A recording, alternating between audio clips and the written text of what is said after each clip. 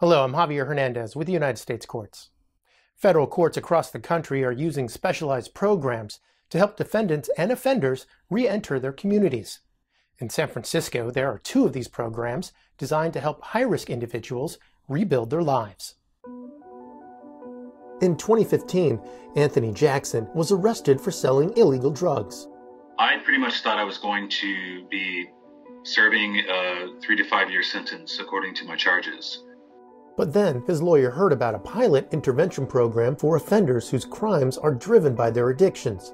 The program is now known as ATIP, or Alternatives to Incarceration Program. We're helping people who have a history of substance use needs that match different resources in the community to improve their lives while they're awaiting their sentencing for their charge. If they meet the criteria of high need and high risk, they are eligible for the program, and the goal of it is if they work with us over the course of a year and are able to graduate, that they would not be sentenced to incarceration. So that's basically the goal. So they need to stay sober.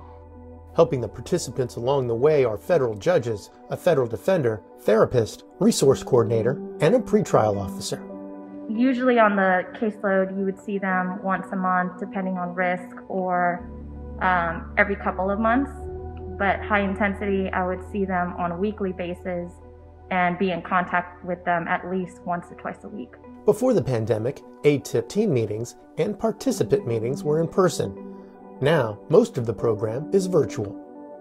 Participants attend group substance abuse therapy, and they have access to resources for education and housing. ATIP also provides a Courage to Change program, which helps participants to think through their problems and to anticipate the consequences of their actions. They have been involved with criminal thinking for a long time. I think that some of them, depending on their age, they're ready to change, but they don't know how to do that.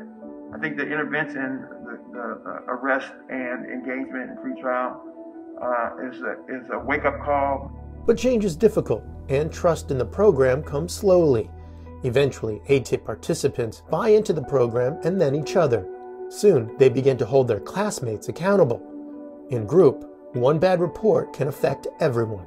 It made me want to interact with my fellow participants to kind of nudge them to do well, because I don't want to hear that you're doing bad. I don't want to be, I have to be there. We're all in the same boat, but I want to hear that you're doing good.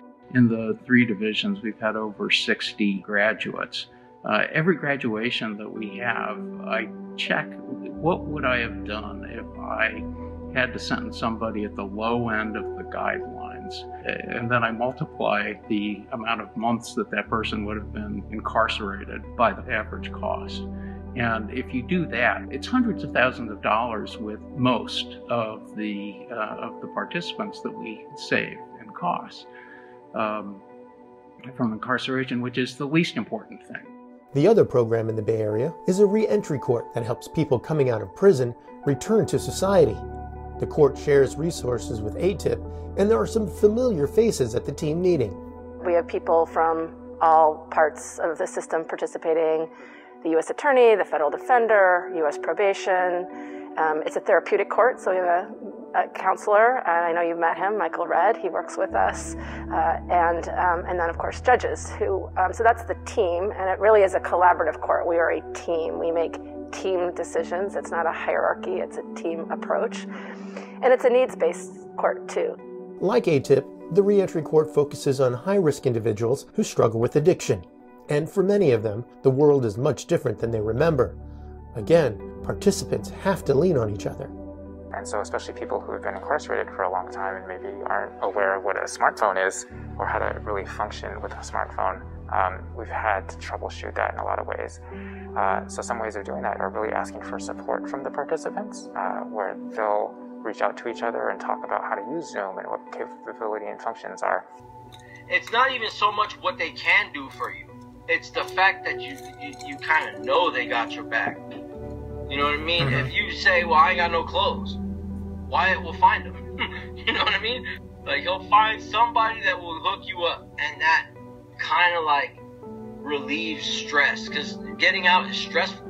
You have so much to cope with. But Reentry Court, they make it like where it's like, dude, chill, we got you. Participants of both programs and their families come together for graduation ceremonies. It's a time to share the success and promise of a better future.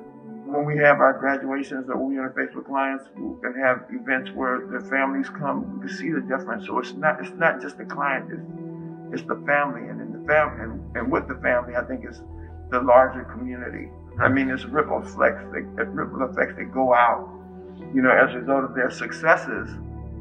And of course, it saves money, but more than that, it saves lives. Because we know that substance use destroys lives. One of the things I say is I'm in the misery business. No one comes to see me in a happy place. And that's as true of civil litigation as it is of criminal. And I think that Reentry and ATIP give us the opportunity to be part of people's successes and not just their punishment. Judge Beeler and Judge Ulrich say that the programs are opt-in for all team members. ATIP and reentry activities are in addition to their normal court duties. For the U.S. Courts, I'm Javier Hernandez in Washington.